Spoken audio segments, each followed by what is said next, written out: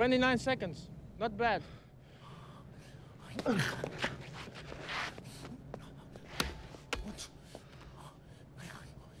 Going again. Right hook to the left hook to the. The man in the suit is obviously getting anxious, as he can't knock down Jackie Chan in 30 seconds. Back fist back draw. This move is most classic by none other than Bruce Lee. A lead hand swing punch. A rear hand swing punch. A double hand cover defense. An inside forearm block. An inside forearm block. A forearm push to break the block. A downward press to cover the defense. An upward lift to protect the head. A downward hook to slap the defense. A bent arm defense. A double arm press block. Wow, this segment of offense and defense. You can't find a second one, it's really amazing. A lift arm block. A rear hand swing punch plus a back fist counter strike. Both of them are getting desperate.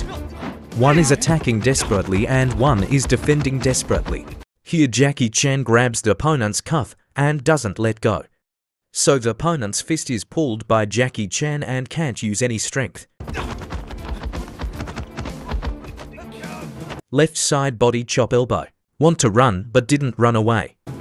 Right side body punch. Want to run but still didn't run away. Flip arm over shoulder.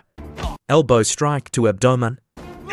Pat defense cover. Jackie Chan saw the power of the suit man's double fists. In the first round, the second round directly grabbed the cuffs, pulled and did not let go. Anyway, you can't pull away the distance. You have to fight close to you. Push arm to break the move. Upper front hand swing punch. Front and back hand cross punch. Double arm block. Cross hand press block. The second round, and now Jackie Chan has never attacked. Once just waiting for an opportunity. This move can be said to be an experienced combo. But now Jackie Chan has seized the opportunity. Low sweep leg plus spin. Continuous left and right horizontal elbow strikes to the head. Plus continuous rush punches. Dutch actor, Ronnie Smorenberg. Jump forward kick. Here again taking advantage of the moment. When the opponent took off his jacket, grabbed the tie. Continuous back fist to the face. Single hand back buckle wrist. Again back fist to the face.